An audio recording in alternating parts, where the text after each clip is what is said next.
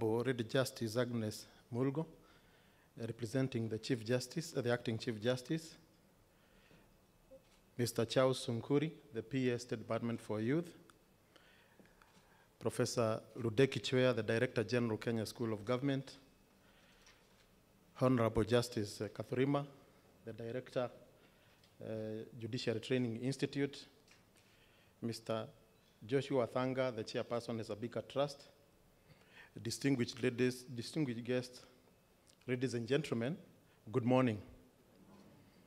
My name is Dennis Mutahi, and I've been sent here to represent the CS Ministry of Public Service and Gender, who would have wished to be with us this morning, but due to other engagements, she was not able to be with us this morning. I'll go directly into reading her remarks that she prepared to deliver to this, to you on these auspicious occasions. And I'll start. I'm delighted to be here today to witness the opening of the induction of interns under the Governance Internship Program by Hesabika Trust and the Judiciary Training Institute, and to witness also the signing of a memorandum of understanding that will underpin the partnership and cooperation between the government agencies and Hesabika Trust. This partnership is encouraging and gives hope as it is geared towards catalyzing the value-driven transformation in Kenya through integrity of actors in public service.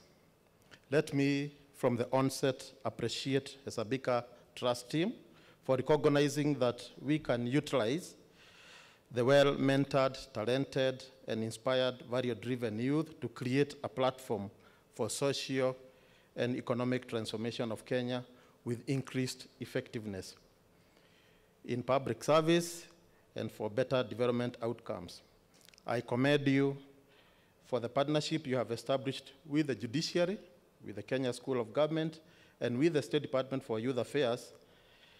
This partnership will strengthen your footing and bring you closer to achieving the vision of a transformation of values in Kenya.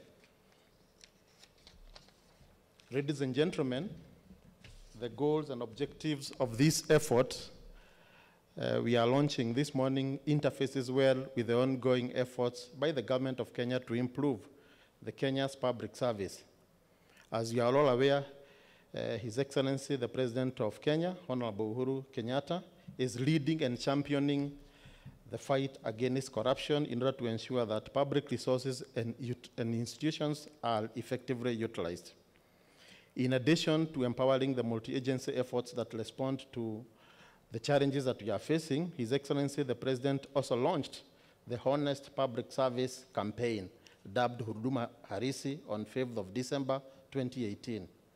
The aims of this campaign is to celebrate, recognize, laud, and make visible public servants who offer honest public service with commitment and selflessness, and who personify national values while placing citizens at the forefront of their day-to-day duties. Ladies and gentlemen, one of the strategic priorities of the Hesabika Trust is to uphold the positive values and advocate for integrity in leadership and support the government in doing the same. Similarly, a key objective of the government internship program is to mentor, resource, and release the next generation of value-driven leaders who have a calling into public service and governance. Values in our society are fundamental as they define our character, our identity, and our aspirations. Values determine our beliefs and practices. They determine what we perceive to be right or wrong. In many respects, our society has associated the younger generation with negative values in our country. This perception has been associated with negative values including negative social behavior, radicalization and terrorism, crime, drug abuse, and alcoholism, among others. However, this view, while accurate to some extent, is only half of the story. Society has started to overlook the many youths who are doing their part to influence positive change.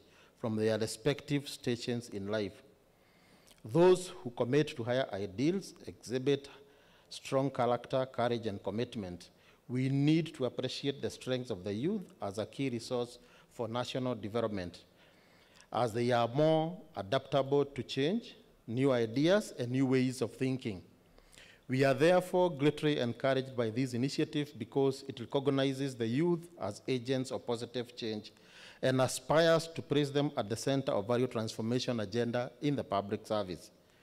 This initiative, with goals to equip the young interns with knowledge, skills, and exposure they need to raise our public service to a new level and a higher moral ground, is therefore a step in the right direction. Ladies and gentlemen, in 2010, the Kenya Youth Factbook disclosed that 33% of the youth at that time aspired to riches. 6 years later, in 2016, a study by the Aga Khan Foundation showed a dramatic shift in values where half of the youth believed it doesn't matter how one makes money, as long as one is not caught. Money and wealth had become prime values. These value shifts cannot be ignored. Value erosion impacts society as it increases the cost of doing business, worsens inequalities, and jeopardizes our capacity to achieve sustainable development goals and the Vision 2030 within the set timelines.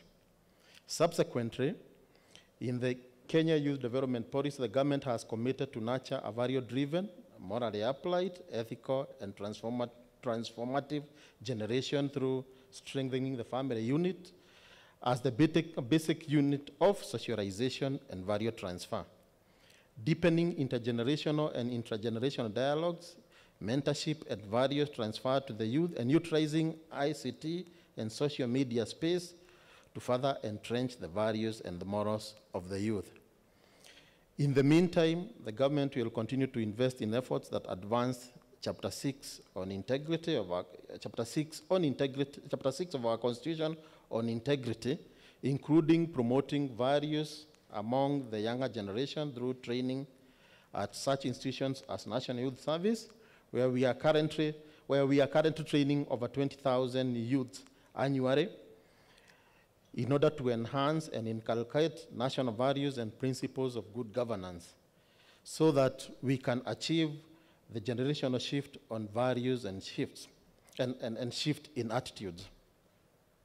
Ladies and gentlemen, all indications are that where Kenyan youth are repeatedly exposed to positive values by those whom they trust the most, the goal of the country's transformation will be realized. I therefore urge all the stakeholders here, including the judiciary, to continue setting a good example and modeling the values we wish to see practiced by the future generations.